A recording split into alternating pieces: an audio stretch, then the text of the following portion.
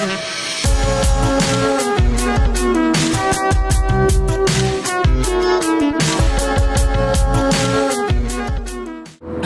and we're recording. Hey gang, Andy here. Welcome to my very first car vlog, in this car anyway. It's been a while since I've done car vlogs in general, and it's the first time doing it in this one. I think this is my first like 4K video. I've tried doing it before, but it just wasn't quite working out. But I wanted to break out the old GoPro and see how she fares in this car. And before we took off, I went and tested out the image and everything, make sure everything's all in frame, and it looks pretty good. I kind of like the sort of quasi 360 view you get with this thing. I'm really liking how it turns out, and hopefully if things work out, we're gonna be doing some more car vlogs, because you know, gotta go to school, so that's where I'm going at right now. Go to school during the summer. I go twice a week on campus.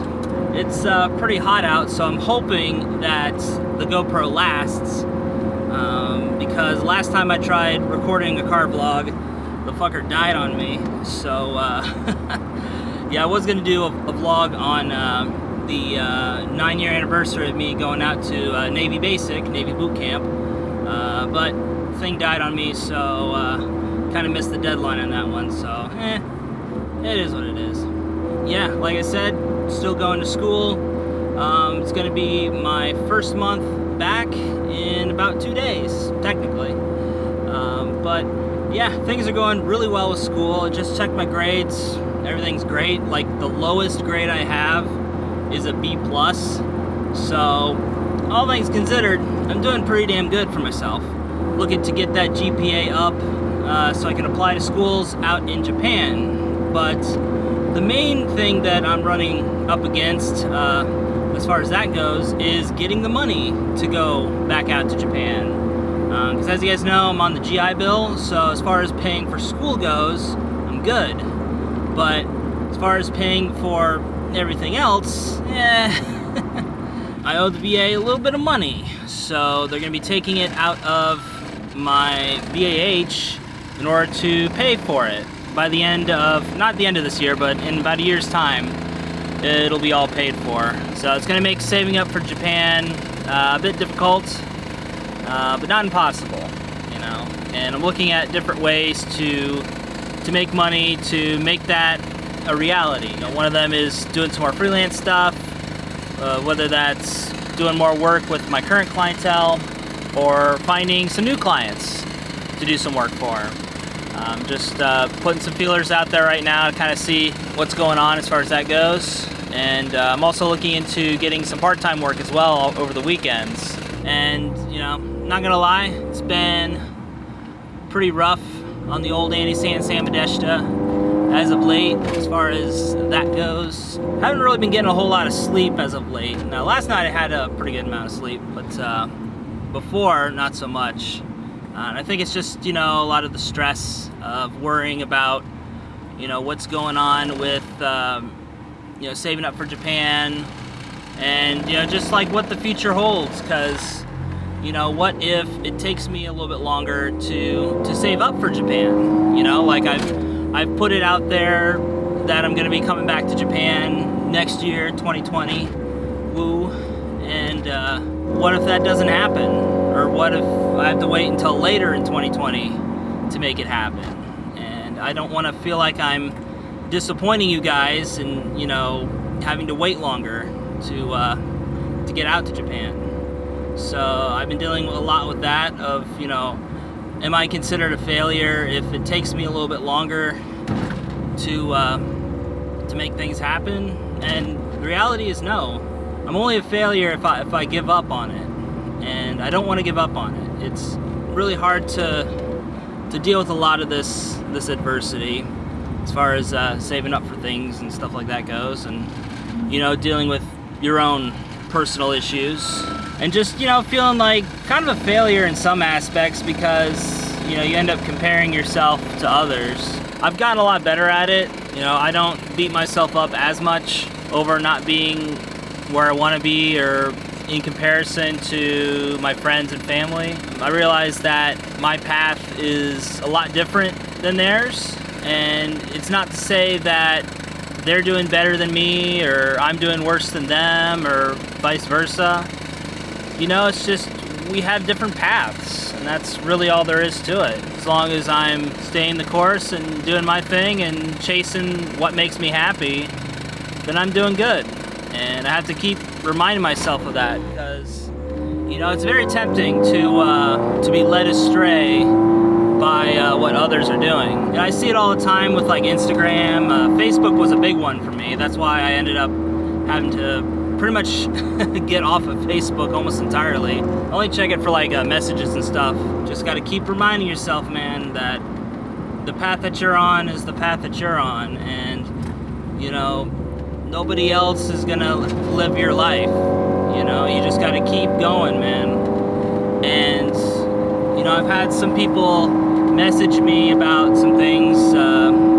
Most notably, I've caught the ire of a certain subreddit on Reddit, and you know, thankfully we've come to an understanding. You know, there's a lot of miscommunication involved with that, so the parties involved have reached out to me about it, and we're cool now, so no worries. But I think it's just a misunderstanding as far as what my goals are, and okay. Sorry, I was looking at the light. Well, as far as like what my goals are and you know, what is happening now, like with my channel. My channel's a big one, right? Because a lot of people, you know, they hear me talk about, you know, you guys, and you know, it seems like I have a very big audience when I'm talking. You know, like I was telling somebody who was asking me about it, I'm not talking all this stuff about the people who are watching me right now. I'm talking about it for the people who are going to watch me. It doesn't matter that some of my videos only get maybe 10 or 20 views and I only have such and such subscribers. I think time this recording, I'm closing in on 1,600 subscribers for my main channel. Those metrics don't really bother me anymore. They used to when I was younger, because I felt like my own worth and stuff was based on popular opinion, and you know, the more subscribers I got and the more views and the more likes and all that kind of stuff, you know, that was my metric of success. But that's completely false. You know, once I started divesting myself from caring about vanity metrics, because that's basically what they are. I mean, let's be real here. You know, the likes and the subscribers and all that kind of stuff, it's vanity metrics, you know.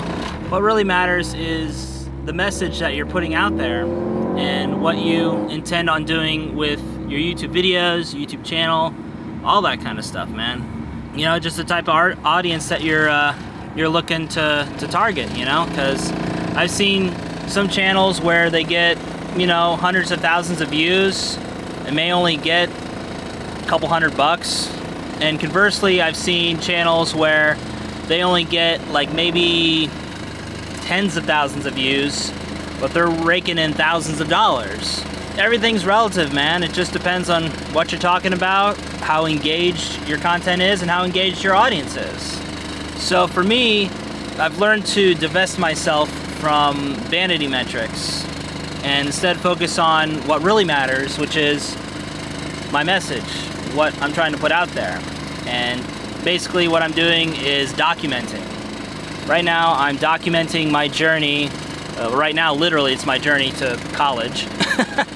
But in a broader sense, it's my journey back to Japan. Every journey begins with one step after another. And so with these videos, I'm documenting that, right? So I'm documenting my journey to school, getting through classes, saving up, then, you know, gonna be buying the plane ticket, getting accepted into a college first, then buying the plane ticket and all this other stuff that's involved with that.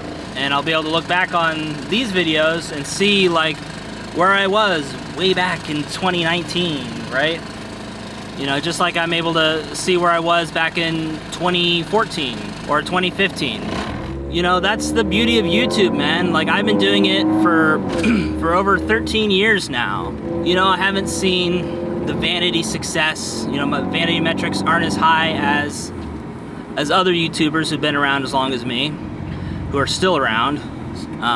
But that being said, my goals are not their goals. Like, my goal is to document my journey. And you know what?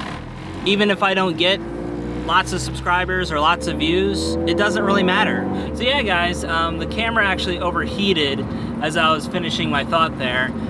Don't know exactly what I was talking about, so I figured we'll just end things here, so that way keep things nice and prompt for y'all. So with that said, guys, it's the Andy-san, signing for now. As always, we'll see you next time. Catch you later, guys. Bye.